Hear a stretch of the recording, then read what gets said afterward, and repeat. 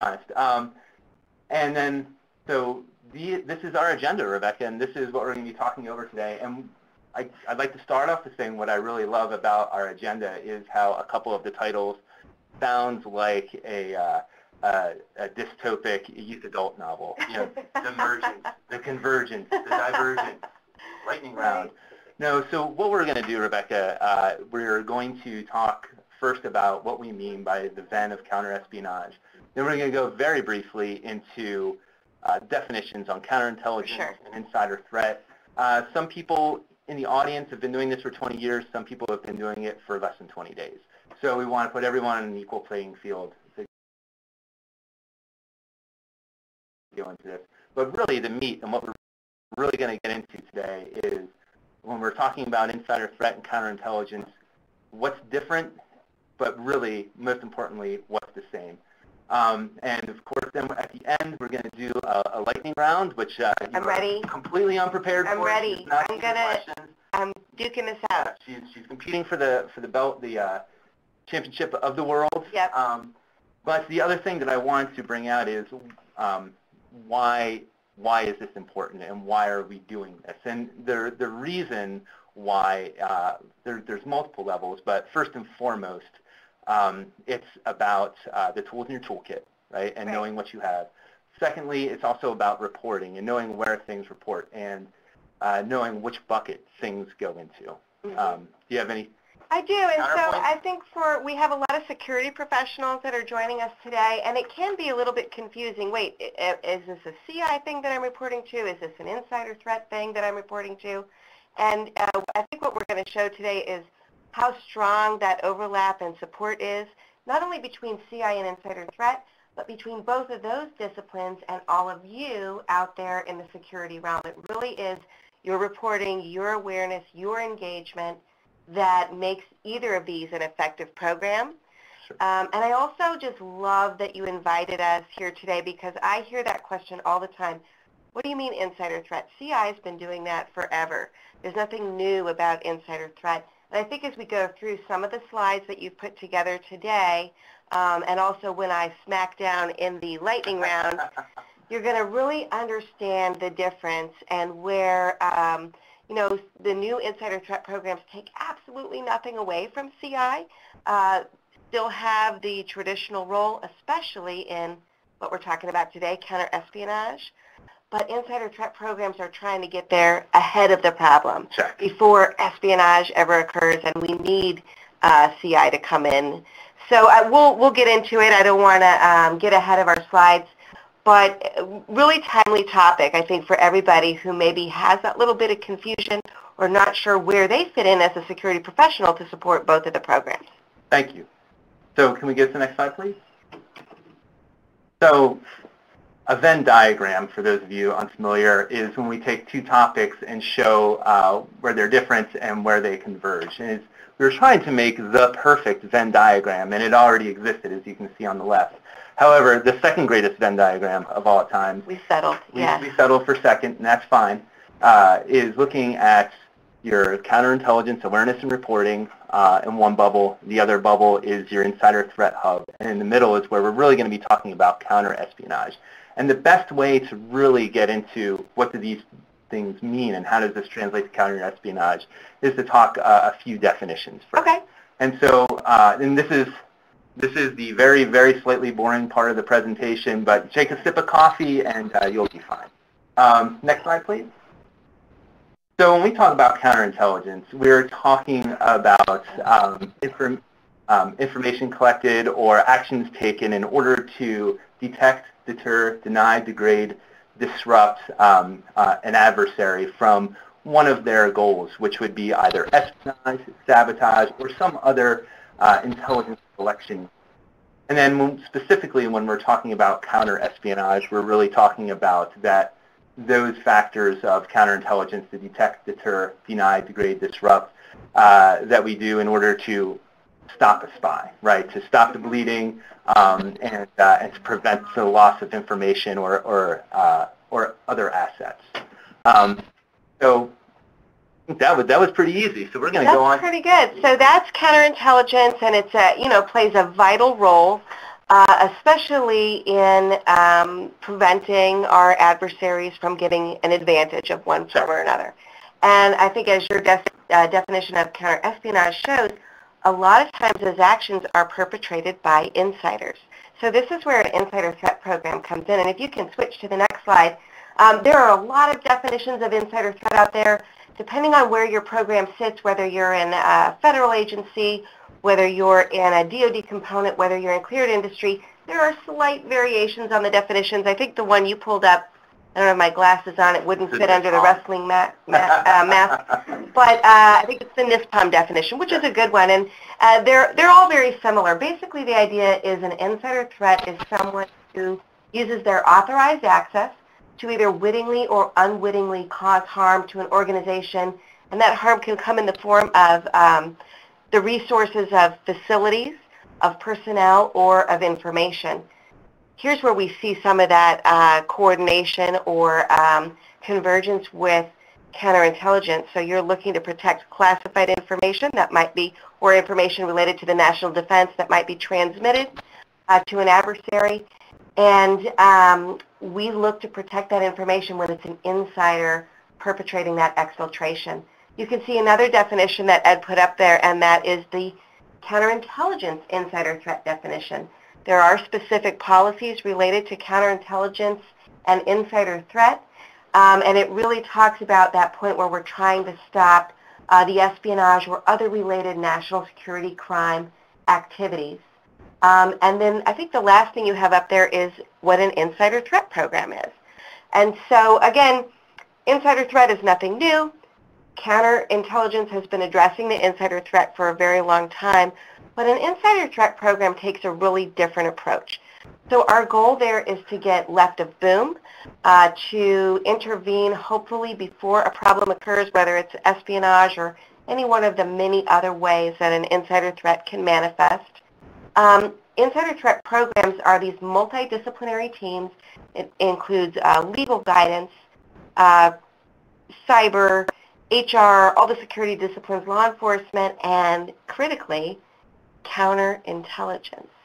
And those teams work together to hopefully identify folks that are maybe having an issue or presenting risky behavior before a negative event occurs, and to mitigate that risk. And oftentimes the way we do it is by hanging out with our CI friends who are on the hub, and rather than duking it out, working together and coming up with mitigation strategies that will protect not only the individual, but the organization. So yeah, we look for those positive outcomes, want to have, get people back into a more productive work environment and protect them and their privacy and civil liberties. But when we're unable to come up with a positive outcome, insider threat programs work really hard to protect you, to protect your assets, to protect national security. And often we do that by hanging out with our CI bros. Thank you. Sure. So we're going to go to the next slide. And as you see this chart, I'm going to explain this quickly for the audience, especially for some of those that may have problems reading this. See on the right-hand side, we have a chart that has got 6 bubbles all touching a central bubble. That red central bubble is the insider threat potential risk indicators. And as Rebecca was talking about, insider threat has multiple inlets for information. So we'll go around the horn here, and we have a key legend at the bottom. But we talk about counterintelligence is one of many injects. We're talking primarily about what I talked before with counterintelligence. We're looking a lot of times at your foreign intelligence entity threats. We're looking at espionage, espionage sabotage, or other intelligence collection activities. As we go around clockwise around the circle here, cybersecurity, right? And so cybersecurity touches insider threat in a myriad of ways as well.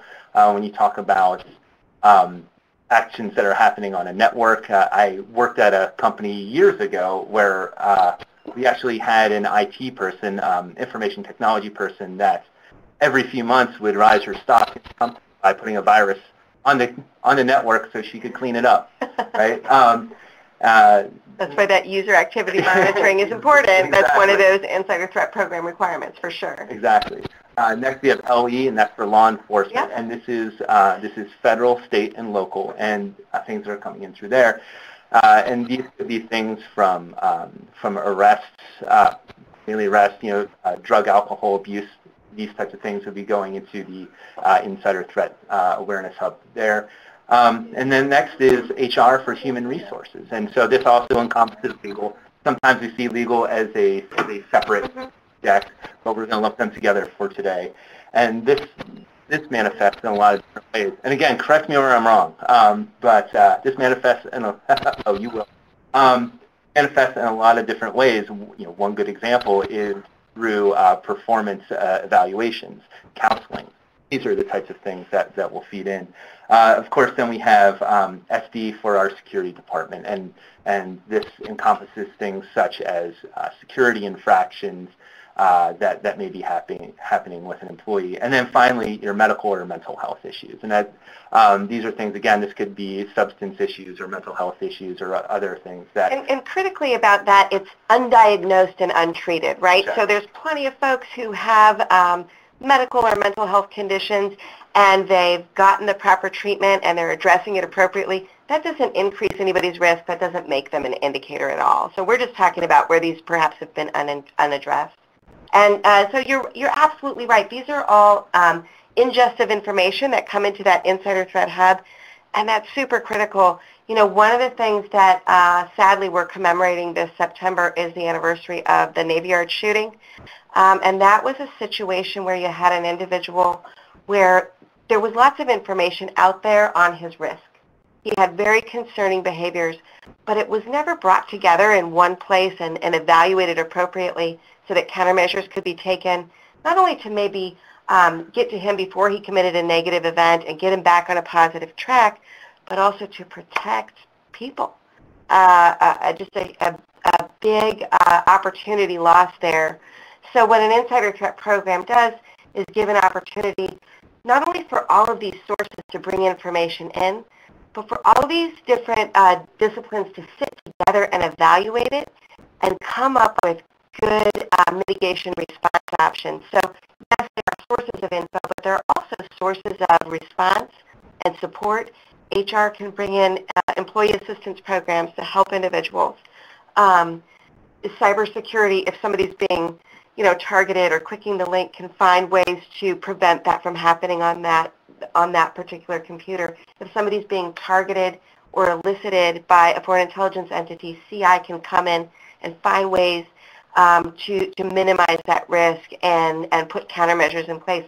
So it's a two-way flow, right? So not only does Insider Threat get information in from all these people, but they take their advice in developing a very holistic mitigation response option. Thank you. And so I think this would be a good time to talk a little bit about some examples where CI would diverge from the Insider Threat, and Insider Threat would diverge from CI. We're really going to make our money when we talk about where they converge, but let's talk a little bit about some examples you may see. So one good one is you're at a conference and you're solicited by someone, possibly a foreign power, and you report it. And that is something that is more along the lines of a straight counterintelligence type of concern to report. Now, similar incident, you're at a conference, I see you getting solicited by a potential foreign power, you don't report it, I report it. Is that an insider threat, Rebecca? Yes, it is. Right, so it's all about reporting. And I love your first example. So, and some people may say, well, hey, that foreign targeting solicitation is happening to an insider, so it's an insider threat. Insider threat programs are looking for risk behaviors or behaviors of concern. Somebody who is solicited or targeted or even suspects that that's happening and reported it is not committing risk-based behaviors. That is exactly what you're supposed to do. Could you report it to your insider threat program and they get it over to CI? For sure. Could you report something of insider threat concern to CI and they get it over to insider threat? For sure. I mean, the key thing here we want is please report this information. But just because you were targeted and did the right thing doesn't mean that anything pops that you have a behavior of concern or elevated risk. Did everything right.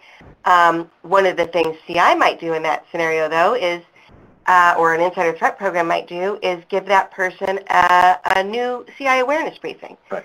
So that they understand, hey, you did the right thing, here's what might happen next if these guys pursue you, or other ways you could protect yourself. So it really becomes, again, this holistic way that we resolve a problem, whether the problem is internal or, in this case, it's FIE. That's the problem. Right, and so this is a good time to also say that when you talked about, a CI brief, we have these on cdse.edu. Rebecca gets paid by the click. So make as many clicks as you can. I wish. I need a new minivan. My minivan's 11 years old. Okay. So another quick example I'd like to go into is at a foreign trade show, being surveilled or a search and seizure, or your hotel room is tossed. Not necessarily an insider threat concern, something you definitely need to be reporting through CI channels. And then another one, giving a cyber example, is a brute force attack against your network by APT1. APT1, of course, being the group that the Mandiant report outed, Advanced Persistent Threat 1, outed in 2014 as an agent of a foreign power conducting cyber operations against the U.S. government and industry. These are all things that are more along the lines of a CI concern. Now, I would say with that last one, your cyber people would all need to know about that, right? So again, this chart's not perfect because we would have all of these touching each other somewhere. But I would like to talk a little bit about where insider threat examples that are generally not CI, not CI concerns. And I say generally because you can what if any of these scenarios. Absolutely, absolutely. So a workplace violence event, an employee punches another employee. Right, and that's with CI we're looking for things with a foreign nexus.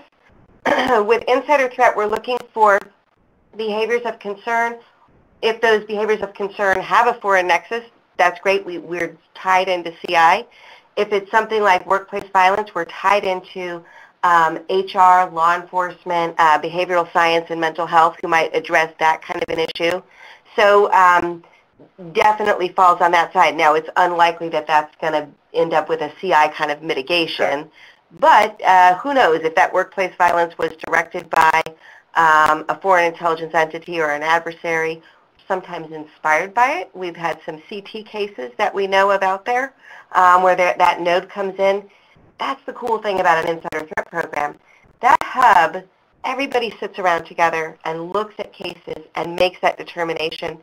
It's often hard to know, just as the layman, when an incident occurs, if there's a foreign nexus or not, right? That's something that a CI professional can identify.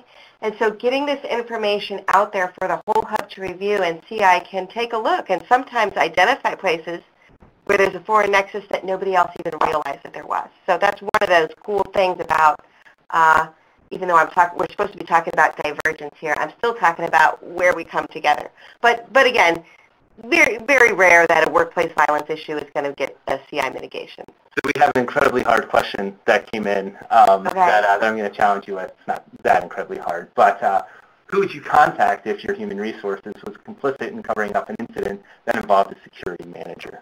So that's a great question, right? And I think whether it's HR or somebody else, or you have an issue with somebody in the insider threat program or in the CI program, there are a lot of protocols out there for folks to address governmental activities that are inappropriate. Can we talk about a whistleblower right now in that role? Yeah.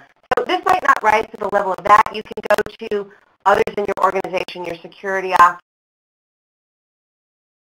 officer, your leadership, your key management personnel. You can go to, if your organization has an inspector general, if they have an office of general counsel, there are lots of roles there you can go to. But there is also a whistleblower program out there, and I'd like to draw a very bright line, if I could, between a legitimate whistleblower, somebody who follows appropriate protocols to shine the light on inappropriate governmental activities, versus somebody who commits some sort of unauthorized disclosure. So somebody who follows all the protocols and procedures, is a whistleblower, and is not in any way, shape, or form an insider threat or a CI concern. Fair? Right. Right. So what can't happen, though, is you can't disclose classified information to somebody without an authorized need to know, and then later, after the fact, come back and say, oh, I was whistleblowing. It doesn't work that way. You have to follow all the protocols and procedures from the very beginning. You can learn more about those on CDSE's website. We have an unauthorized disclosure toolkit that gives all kinds of links and resources for going down that route and different ways to do it. But again, so to answer that person's question, I don't know if that rises to the level of a whistleblower, but if you didn't get relief in some of the other areas I was talking about, senior leadership, legal counsel, inspector general, others, you can certainly go to that No Fear Act and Office of Special Counsels and others that can help you do that. Thank you. Okay. Well, one more example. Unsafe practices due to a drug and alcohol abuse in a workplace. Again, far less likely to be of a counterintelligence concern, but much more likely to be of an insider threat of concern. Totally. And we had one more question. This one's a little long, but it's that I actually really like this. When an insider threat unlawfully releases classified information out in the public domain, but where a foreign intelligence entity is likely to access it, is that strictly insider threat, or is that likelihood sufficient to establish a foreign intelligence nexus? I would say this is clearly an instance where this would be a both, right? Where for sure that you would definitely need your counterintelligence professionals, especially when we start talking about things of the damage assessment and everything like that. What was taken, what's missing from your networks. And again, we're not trying to make this into a you either tell this person or this person. The intent is getting the right people involved early on will help massage this entire process. And the key is reporting it, right? So nobody's going to say, hey, dummy, why did you come to Insider Threat with that? You should have gone to CI, or vice versa. Right. Nobody's going to say that. They're going to say thank you and work with you to gather more information. We need this reporting. And, it's interesting to see these divergence and convergence where things might come in one door and be handled one way or the other.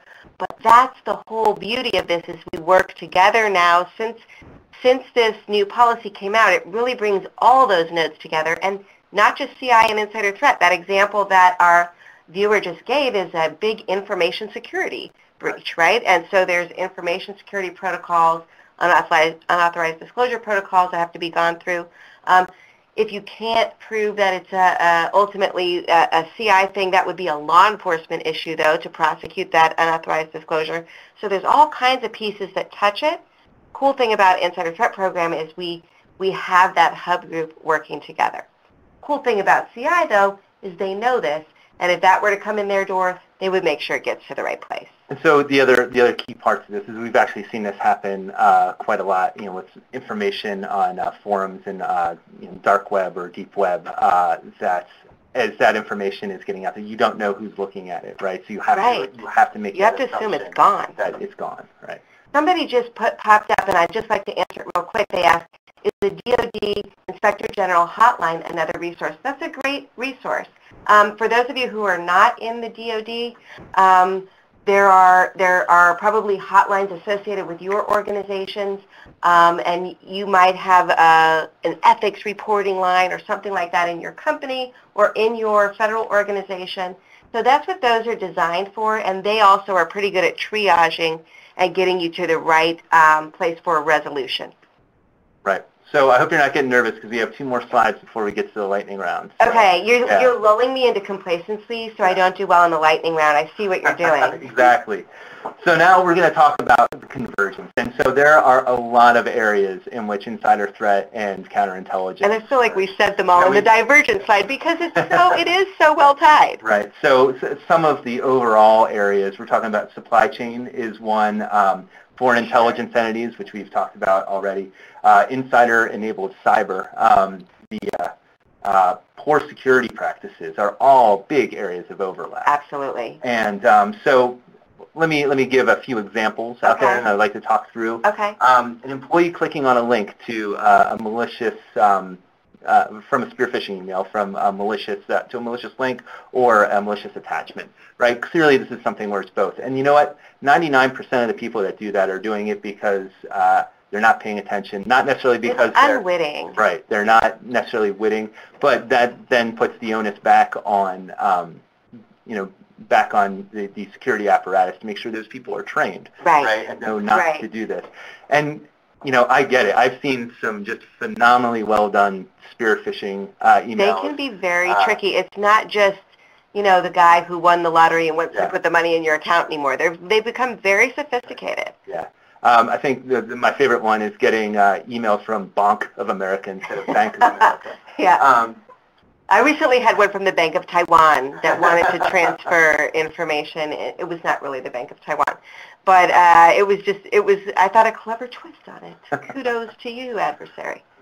So colluding with a competitor or a foreign power. And so this is pretty recent in the news when you think of there's just been a court case about an employee from Tesla that got up one day, walked to a new job in China, and took a whole bunch of proprietary data. And there's, very, very interesting court case to follow, right? And so. But clearly, that foreign nexus, clearly CI, it's an economic espionage issue. 100%. But also was perpetrated by an insider. So clearly, insider threat program. And I think you can see why. When this policy came out, why they even came up with it, right? So the idea was we were sort of handling all these things in silos. We're often handling them after the event has occurred. So after the U.S. employee takes things overseas, then, hey, CI's on it or law enforcement's on it, we're getting it. What we want to get there before it happens, when there's indicators that this guy's going to get up and leave, that he's been downloading proprietary information. And that's what an insider threat program working with CI helps you do. Right. Another example, surfing adult content on a work computer. And so this blurs the line. So first of all, it's a vulnerability, right? And it's a high-risk factor, especially when you're talking on the insider threat.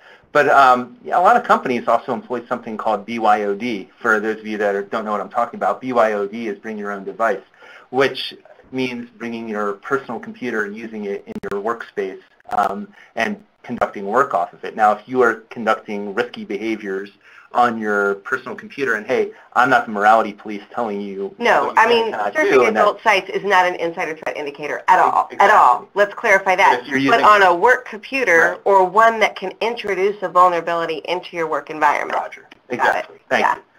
And then finally, knowingly or unknowingly purchasing subpar or tampered with components. And this is what we were talking about with supply chain. Yeah, really good point. And there have been a lot of cases, and they're actually corruption cases recently, where we've seen folks getting kickbacks or doing other things, and that they can degrade the final use or the final product, and that is absolutely an insider threat. Not necessarily the foreign nexus.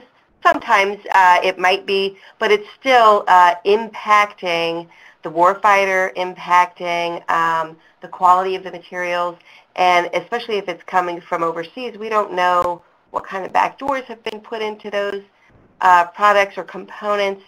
So definitely that CI and insider threat convergence.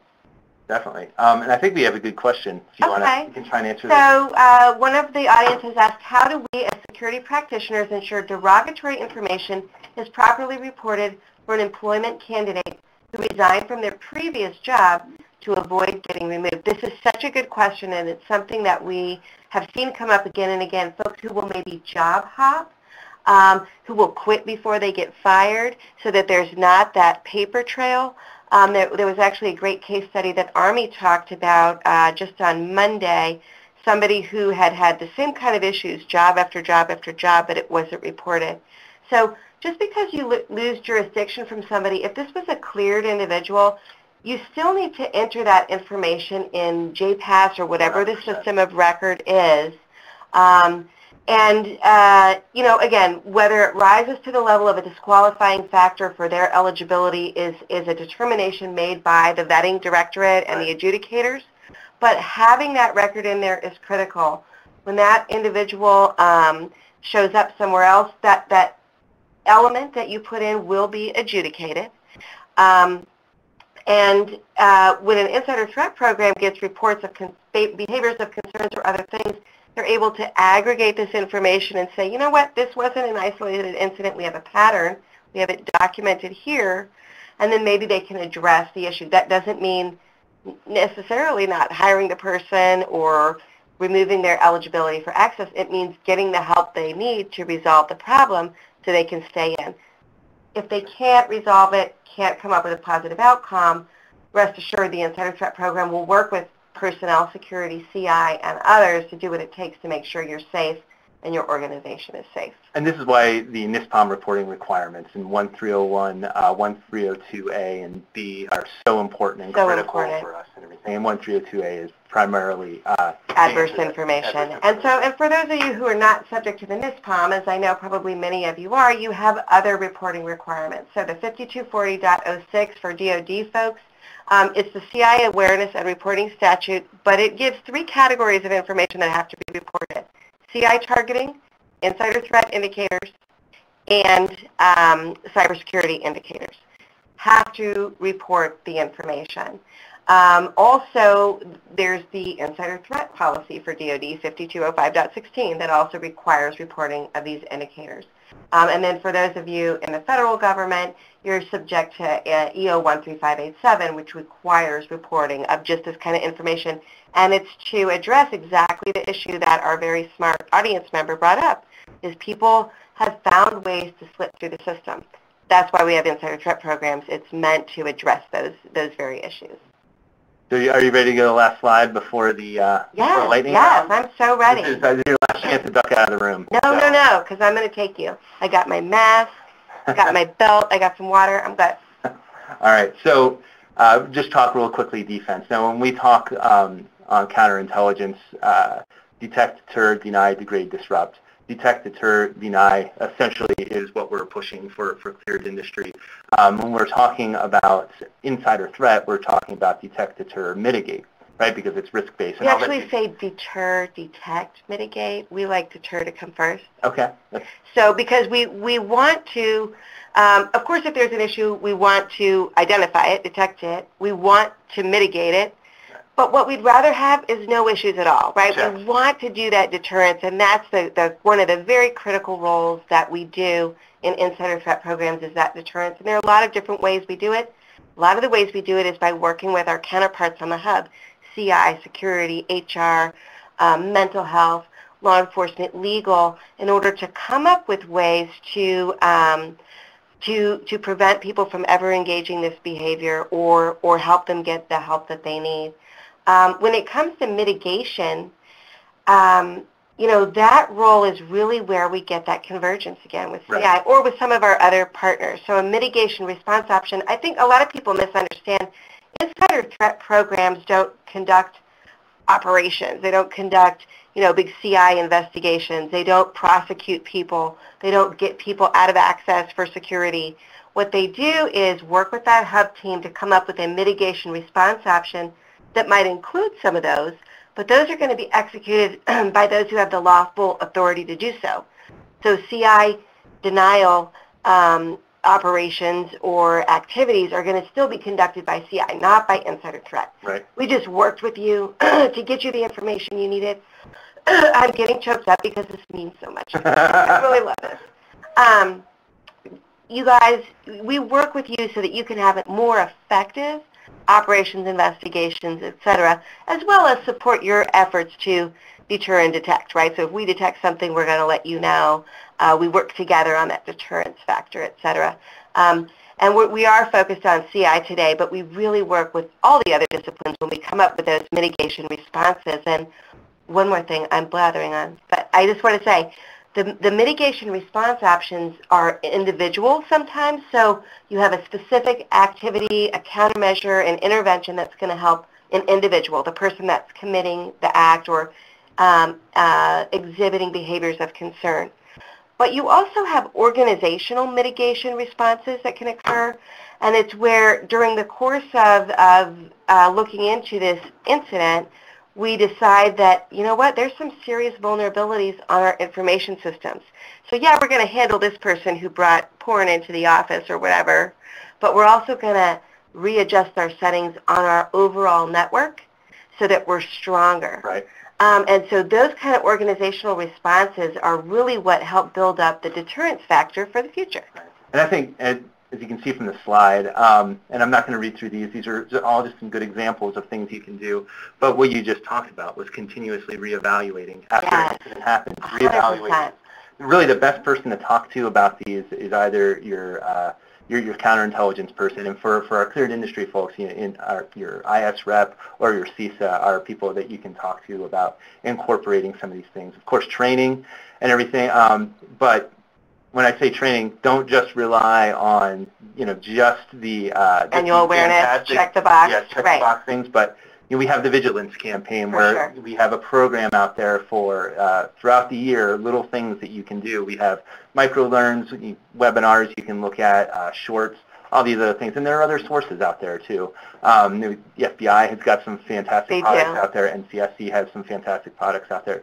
So all different things that you can use. And one of the cool things about our toolkits is that they bring in those resources from other organizations, so you have kind of a one-stop shop. The CI one does it, the Insider Threat one does it, where if there's really great stuff out there by the Bureau or by CISA, DHS, or whomever else, we kind of collect it for you.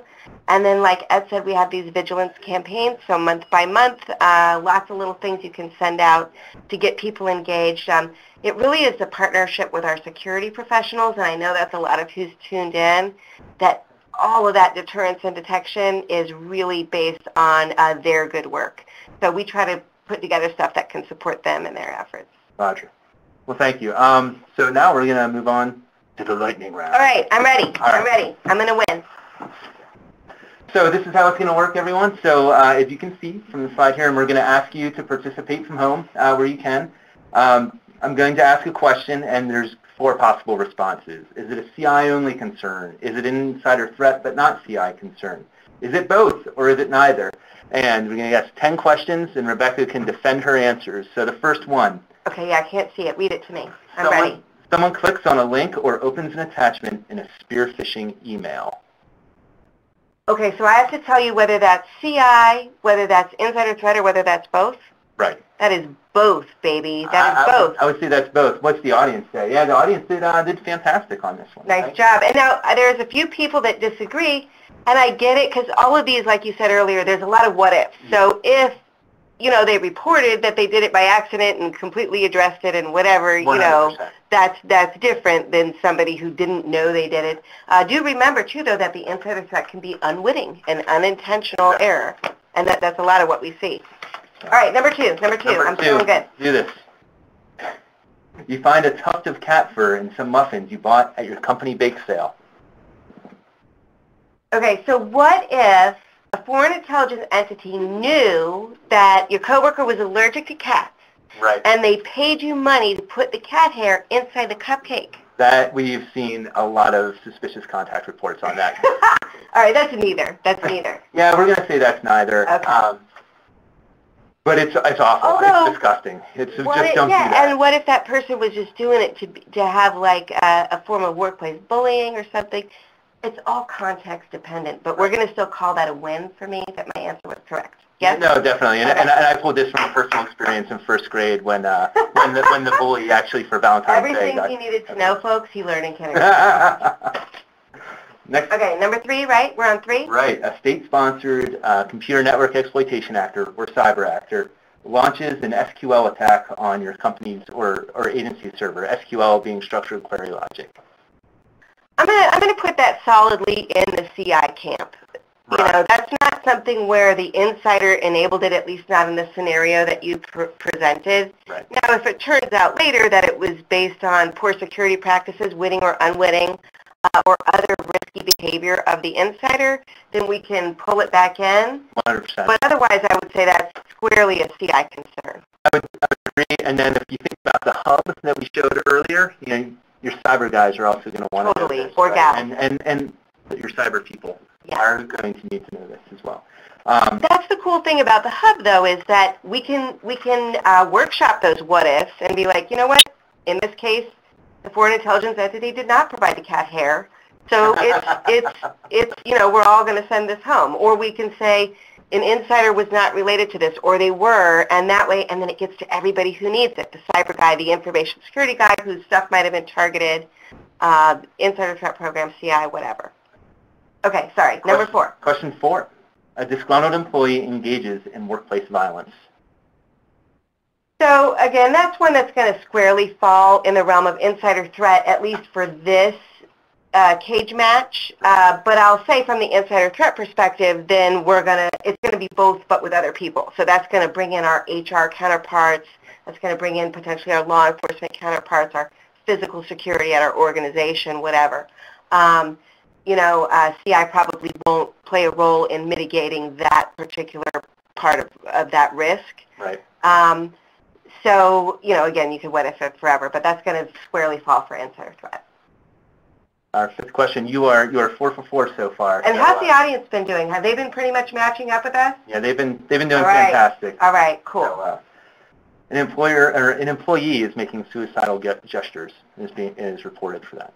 Okay, and so that's definitely, again, going to squarely fall in the area of insider threat. Although I'd like to point out there's a few people out there saying neither. And I will say that while I get where you're coming from, that's a personal matter, it's not posing a risk necessarily. People are our greatest asset. They are our greatest resource. And particularly in DOD, for those of you who are participating, it's not a small problem, suicide. It's something that the DOD has really been contending with, particularly with veterans.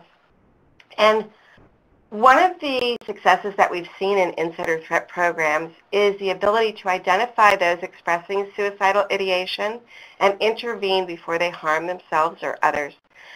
We owe this to our veterans. We owe this to each other.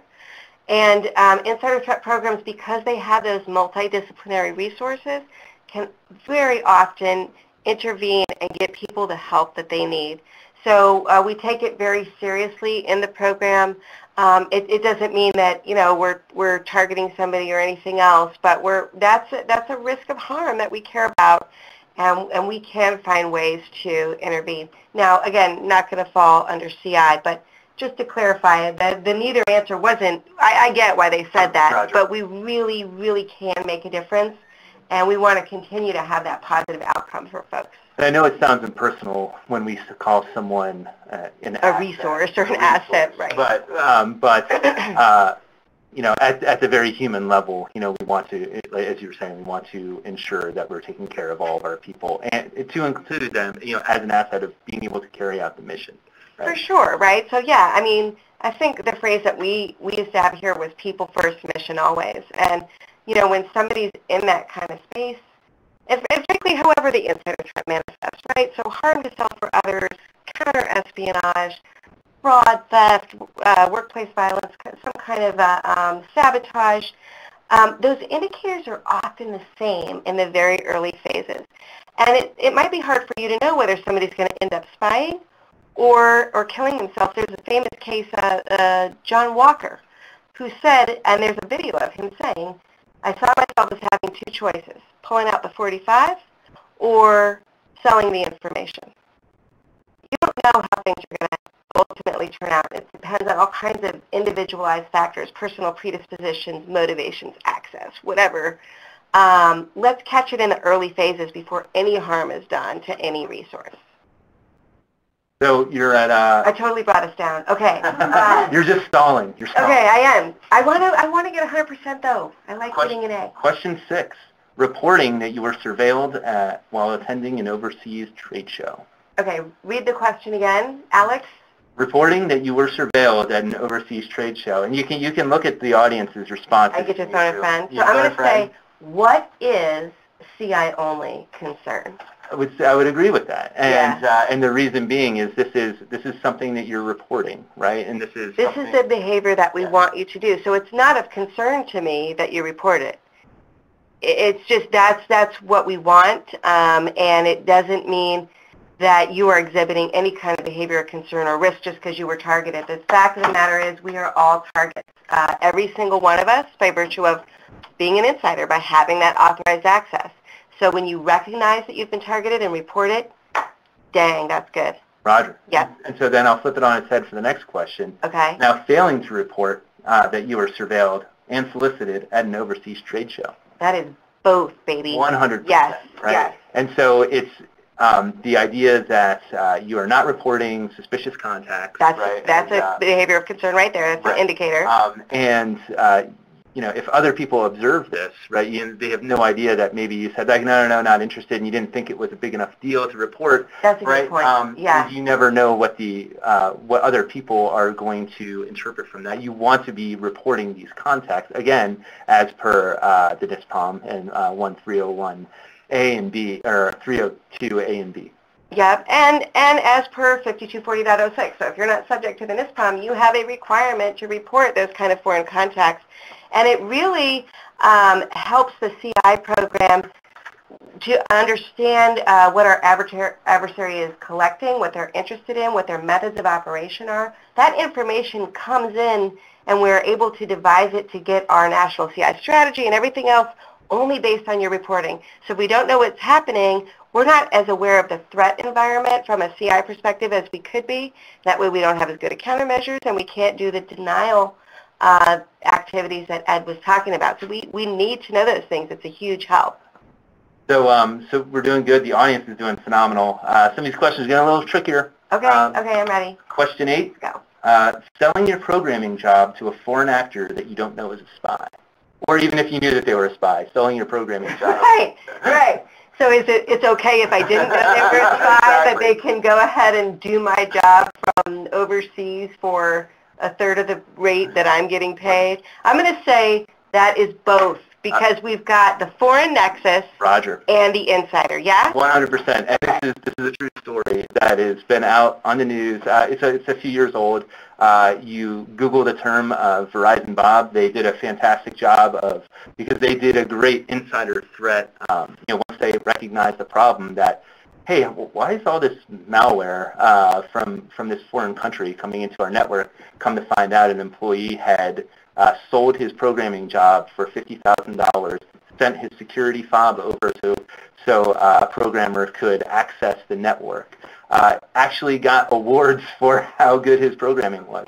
When they found out what was happening and they started doing their investigation, and this is all out there open source, that this employee, Bob, was going to work every day, and they had a list of what he was doing, spent a few hours looking at cat videos every day, which... That cat hair question. Exactly, that's where it comes from. No, looking at Reddit, doing social media, and sending a report at the end of the day, not working because someone else is doing his job for him.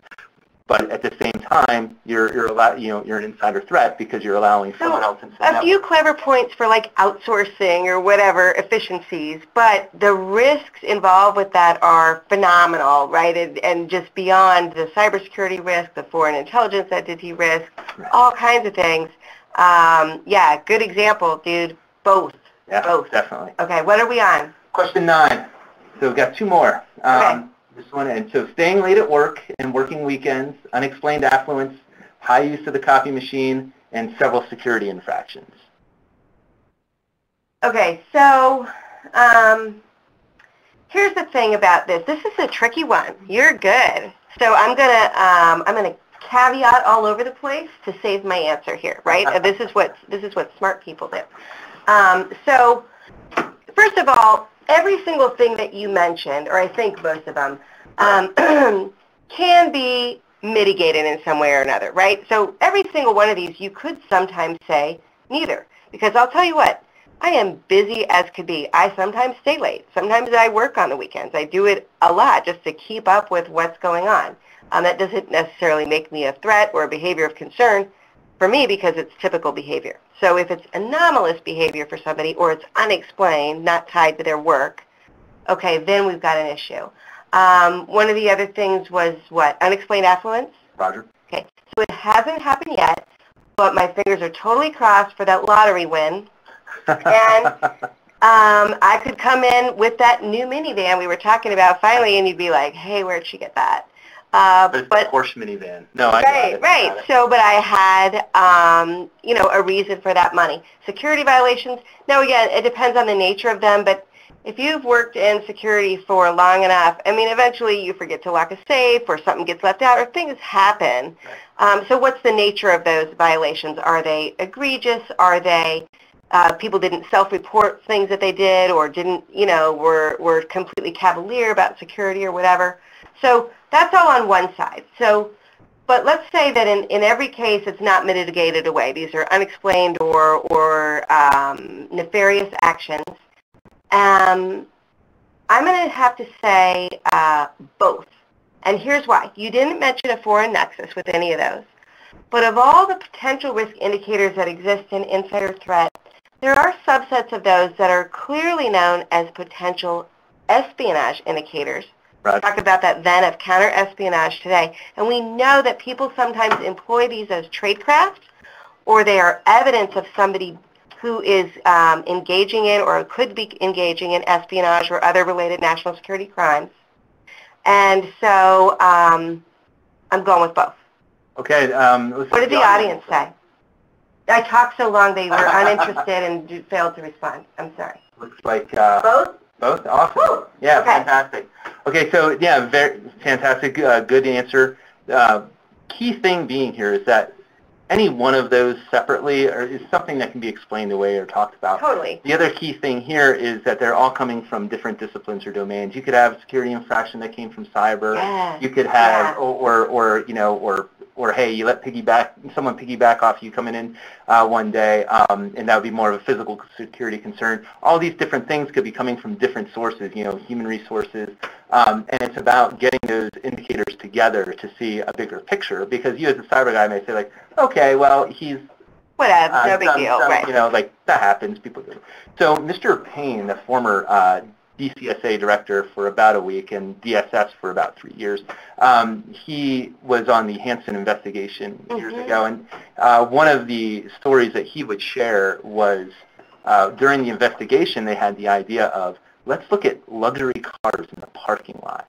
And, so clearly, unexplained affluence, right? And that is a good indicator. But they went through the parking lot and they're like, wow, a lot of people have really nice cars. Right. And they had to go into figuring out, that, hey, there are reasons. There are valid reasons behind it. Sure. Yeah, for sure. And, one of the last things about that one that was cool to me was that we said it earlier in the day, you often don't know whether there's a foreign nexus or not. That's the CI expertise. Sure. So some of these indicators, foreign nexus is not apparent, but your CI guy can either confirm or deny. He will neither confirm or deny. No, he will confirm or deny whether that's a concern with that particular indicator, and that can guide where the mitigation goes. All right, let's do one more. Last question, and then we're almost done. A whistleblower using proper procedures. Oh, dude, we just talked about this earlier. A whistleblower using proper procedures is neither an insider threat or a CI concern at all. Follow those protocols. It's a necessary function of our government that we have this whistleblower procedure. I have a lot of respect for it. All of those in the security, CI, insider threat realm do. If you don't know what those procedures are, though, reach out. You're not going to be put on a list or anything. We'll help guide you to where you need to go. So that's the end. Audience did fantastic. We do have a question we're going to get to in a second, but I wanted to first and foremost say, you win the belt for being champion of the universe. Okay.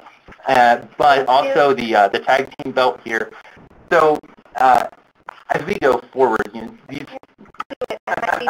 You need to do it like The Rock and just put it over your shoulder. I think I got it. Okay. Things are getting more complex, and so we're going to see a lot more interoperability in between all these different domains. No doubt. And so, of course, CDSE, we've had multidisciplinary webinars before, but right now we are the tag team champs because it's the most recent. So I do want to thank everyone. We're going to take one last question, I believe. So there are many minor security incidents that it would, and I want to apologize because I'm not wearing my glasses today because my 4-year-old thought that they could float down the stream. So. Thanks, Thea.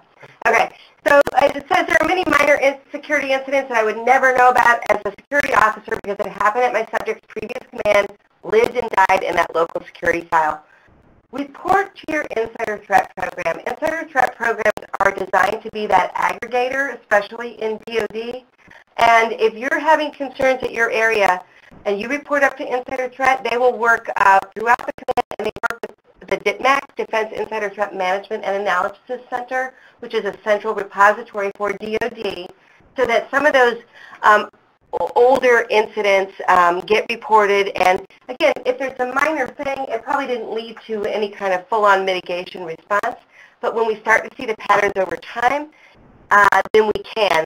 And this is why the DITMAC was created. So I encourage you not only to report in minor incidents and let them be that repository and play their role, but also if you have somebody of concern and you want to know about prior commands, reach out.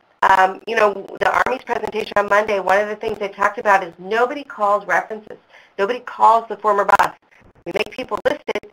We don't bother. A lot of great information can be gleaned there. So doing that due diligence, working with your insider threat program, and just being aware of those indicators, CI, insider threat, cybersecurity, the whole spectrum, and making sure they go up is gonna really help us mitigate risk throughout our organizations. I'm done. Thank you. Do you have any other closing comments? No. Because that said, I want to thank everyone for participating. Your participation's been great. Feel free, please stay online afterwards and fill out the survey. We do look at all these comments, and if you've got any ideas like, hey, you guys